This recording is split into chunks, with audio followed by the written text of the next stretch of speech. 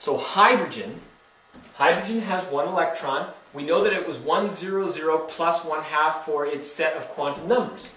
Now all we have to do to describe where hydrogen's electron is draw something called an electron configuration. That's what we call them.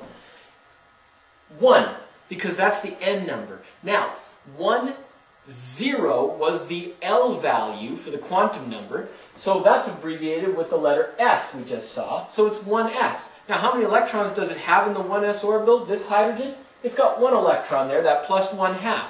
So there we go. Hydrogen is 1s1, and that's called the electron configuration. Now look at helium. Helium's electrons, we know that there were 2 in the 1s orbital. It was 1, 0, 0 plus 1/2 and 1, 0, 0 negative 1/2. So we go 1s2, and that's the electron configuration for helium. Oxygen. Oxygen was 1s2, filled that s orbital, and now we have to go to the next one. Now remember, when we went to n equals 2, L still equals 0, and 0 is an s. So 2s. How many electrons fills the 0? Well, only a maximum of 2. So it was 1s2, 2s2. Now we went from 2, 0 to 2, 1 in the set of quantum numbers to get the electron quantum number sets for electrons numbers 3 through 8. So what are we going to do? That's actually electrons 5 through 8.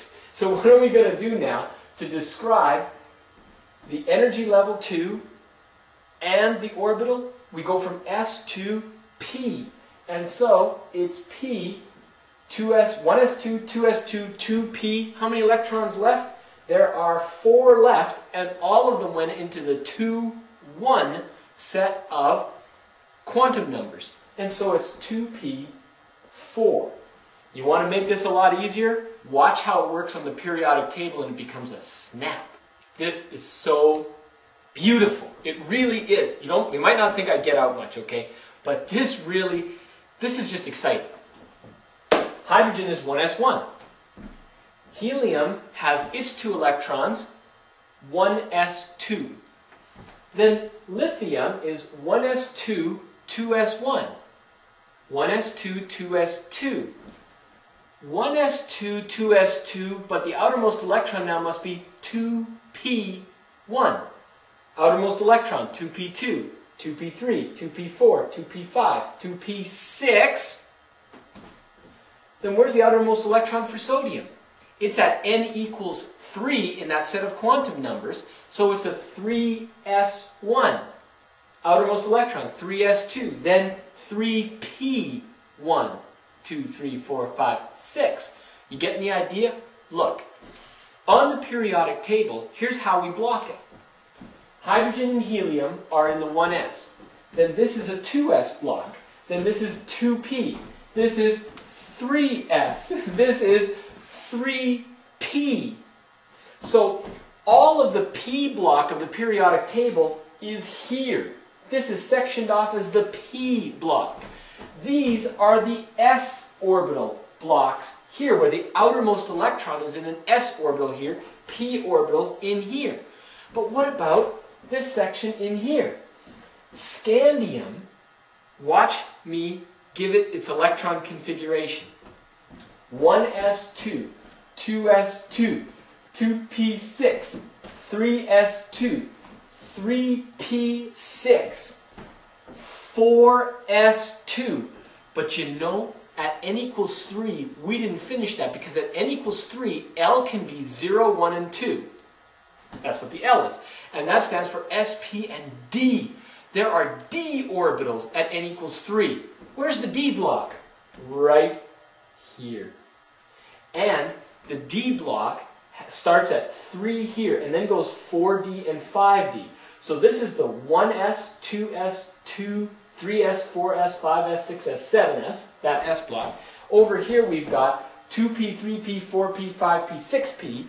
But in the D's start at 3. Why do the D's start at 3? Because at n equals 2, you can only have L equal to 0 and 1. That's S and P. There are no D's at n equals 2. The D's start at n equals 3, and it's this section here. And if you actually, now stay with me, okay? If you actually go n equals 3, L equals, and then we go all the way to 2, okay? Then that means that the ml can equal -2 to +2. -2, -1, 0, 1, and 2. That's 5 suborbitals that can hold a total of, times 2, 10 electrons. Oh my goodness, look at this. 1, 2, 3, 4, 5, 6, 7, 8, 9, 10 elements in the d block. How many electrons can the p orbitals hold? 6. 1, 2, 3, 4, 5, 6. Ah! It's beautiful! 50 years before anybody ever came up with orbitals and things like that, Mendeleev made his periodic table like this, because he just grouped elements together with similar properties going down and increasing atomic mass going across. Do you see how beautiful this all is? That we can actually derive all of these orbitals and quantum numbers right from the periodic table. And by the way, down here, sorry my periodic table looks kind of gimbal, this right here is that F block that we looked at with that n equals 4. We can get an L equal to 3, which corresponds to the letter F. F has 14 electrons maximum that it can hold, these F orbitals. This is the 4F, and this is the 5F, because F starts at n equals 4. Look at this. 1, 2, 3, 4, 5, 6, 7, 8, 9, 10, 11, 12, 13, 14 elements! Oh, this is beautiful. Don't you think?